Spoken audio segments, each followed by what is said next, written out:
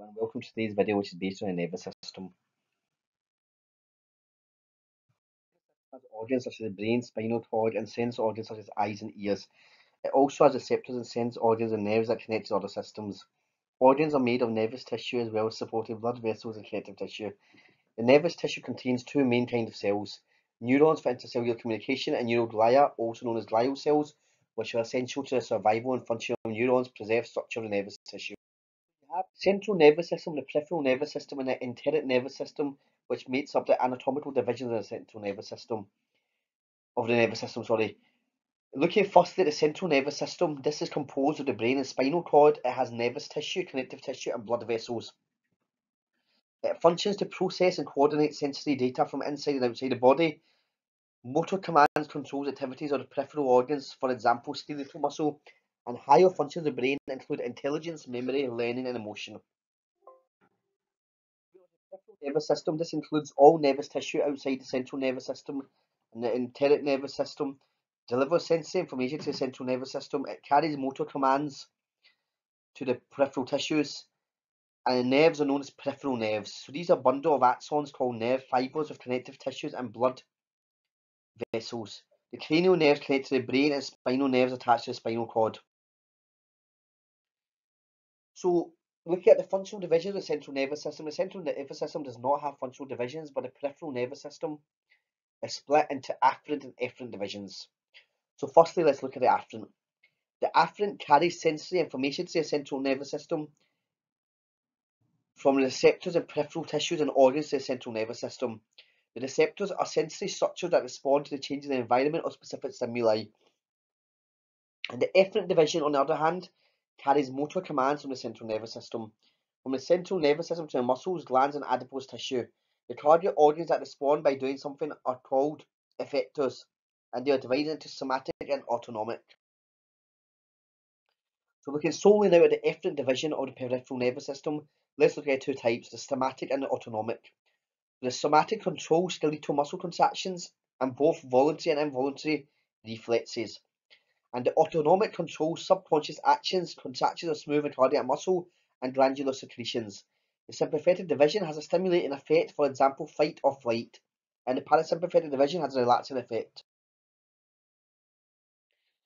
The enteric nervous system has an extensive network of neurons and nerve networks in the walls of the GI tract. It has around 100 million neurons. The sympathetic and parasympathetic divisions both influence the ENS, but the ENS initiates and coordinates many complex reflexes locally and without instructions from the CNS. It is mainly responsible for short reflexes to control peristalsis, to coordinate peristalsis. So the purpose of this lecture is to find out how does the nervous system form during development. So you can see here from the embryo brain, 4 weeks to 5 weeks to the adult brain. So you can see here the forebrain, midbrain present, hindbrain present initially. Then you have the telencephalon, the diencephalon, the mesencephalon, and the myelencephalon.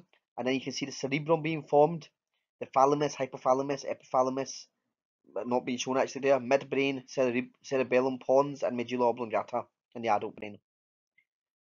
So, the process of neuroinduction. So there are 3 germ layers in which the ectoderm goes to the nervous system. So you have ectoderm, mesoderm, endoderm. So the organizer of a specialized region to introduce this nervous system. The ectoderm gives rise to the neural plate. The neural plate is a precursor of the central and peripheral nervous systems, and it also has a neural groove and neural tube. Looking at neuroanatomy, so you have the spinal column, the brainstem, which has the medulla, pons, and midbrain, the cerebellum, the diencephalon, which has the thalamus, basal ganglia, hypothalamus, and the cerebral cortex, which has the frontal, parietal, temporal, and occipital lobes. You can see here the cerebral cortex in the frontal lobe, the parietal lobe, the temporal lobe, and the occipital lobe.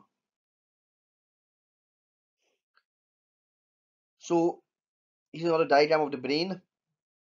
You can see here the frontal lobe, the parietal lobe, the temporal lobe and the olfactory cortex, the temporal lobe and the auditory association area, the auditory cortex, etc. So, looking specifically at diencephalon, So the thalamus relays and processes sensory information. The hypothalamus controls emotions, autonomic functions, and hormone production. The brainstem relays information between the spinal cord and cerebellum. The midbrain processes the sight, sound, generates reflective somatic motor responses, maintains consciousness. The pons connects the cerebellum to the brainstem, and the medulla oblongata connects the brain to the spinal cord, relays sensory information to the thalamus, and regulates autonomic functions such as heart rate, blood pressure, and digestion. Now, let's move on to neurons. So neurons are nerve cells specialized for intercellular communication. They function in communication, information processing, and control. They have an excitable plasma membrane and are generally long-lived and have a high metabolic rate. Most neurons lack centrioles, which is required for cell division, so they cannot undergo mitosis. So here's a diagram of the structure of the neuron. So you can see the dendritic branches, mitochondrions, the nucleolus, nucleus, dendrites, the axons, and the neurofilaments. And also you see the direction here of the axon potential from the presynaptic cell to the postsynaptic cell, moving along the signal, moves along the axon. You've also got the axon terminals, the axon hillock, etc. So the structure of the neurons involves cell body, dendroids, axons, and telodendria. The cell body is also known as the soma. It is large around the nucleus. It has a pericardion, which is known as cytoplasm. Mitochondria produce energy. A rough endoplasmic reticulum and ribosomes that synthesize proteins. And neurofilaments, which extend into the dendroids and axons, providing support. The dendrites are short and highly branched processes extending from the cell body. They have a key role in communication. There's also dendritic spines, which are fine processes of dendrites. They receive information from other neurons and can be up to 80–90% of the neuron surface area. The axon is a single long cytoplasmic process. It propagates electrical signals such as action potentials. The axoplasm is a cytoplasm of the axon, which contains neurofibrils, neurotubules, enzymes, and organelles. And telodendria are fine extensions at the end of the axon and end in synaptic terminals. So in the nervous system, messages move from one location to another in the form of the action potential along axons. This message must be propagated along axons but also transferred from one cell to another. Synapses are specialized sites where a neuron communicates with another cell. So you have the presynaptic neuron, which sends the message, and postsynaptic neuron, which receives the message. Synapses also occur between a neuron and another type of postsynaptic cell, such as a skeletal muscle cell. Pivotal synapses are the most common type of synapse between neurons. Only one type of synapse between the neurons and other cells, and cells are separated by synaptic cleft. Presynaptic cells send the message, and postsynaptic cells receive the message. So terminal synapses occur between the axon terminal of the presynaptic terminal and a postsynaptic cell. So the presynaptic cell is usually a neuron. The synapse between a neuron and a skeletal muscle is called a neuromuscular junction. The synapse between a neuron and gland cell is known as a neuroglandular junction. So the definition of a neurotransmitter are chemical messengers contained within synaptic vesicles in the axon terminal presynaptic cells. They are released into the synaptic cleft. They affect receptors of postsynaptic membrane, changing its permeability and producing gradient potentials. They are broken down by enzymes and reabsorbed and reassembled by axon terminals. An example is acetylcholine at neuromuscular junctions. So here you can see an arriving action potential depolarizes the axon terminal membrane of presynaptic neuron.